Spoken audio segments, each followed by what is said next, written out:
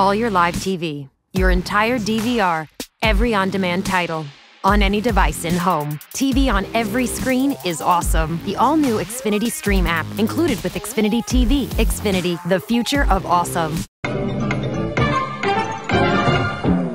Welcome to 89 Seconds with 890, powered by Xfinity. I am alongside Ed Farmer, and this game's pretty simple. We have 89 seconds to ask Ed anything we want. These aren't rehearsed. He has no idea what I'm going to ask him.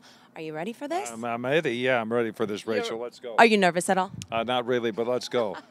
Okay, if you were pitching today, who would be a hitter you would not want to face? Oh, that's a great question. When I look across, we're playing the Twins right now. I wouldn't want to face their manager, Paul Molitor, to tell you the truth. I played with him in Milwaukee. Great hitter. But when you look at the Twins, they're going to hurt you in so many ways. There's not one guy I would want to face, but Brian Dozier comes to the top of the list, the second baseman. Favorite memory here at the ballpark? With the fans standing for the World Series in 2005, the team went on, swept the Houston Astros. We were baseball's world champs.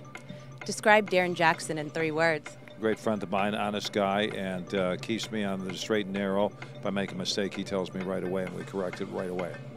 Who has the best style on the team? Best style as far as clothing, I think it's probably Darren.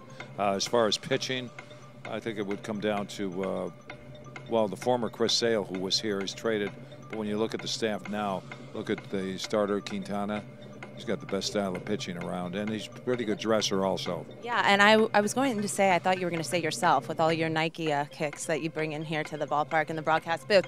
Okay, what is your favorite song? What is your warm-up song? My warm-up song when I was coming in, for some reason they played my high school song from St. Rita High School here in Chicago. I've got a number of them, but what jumps out at me, Journey, You Can't Stop Believing, and we had that as a mantra for the World Series. Do you still play that here today? Yeah, still, yeah, absolutely. When I hear it, it takes me back to my daughter being at the World Series with me for those 5 days, and then going on the parade downtown Chicago after that. Pretty special. I know it's hard to imagine, but if you weren't playing baseball or working in the baseball industry, what would you be doing? I'll probably be a medical doctor.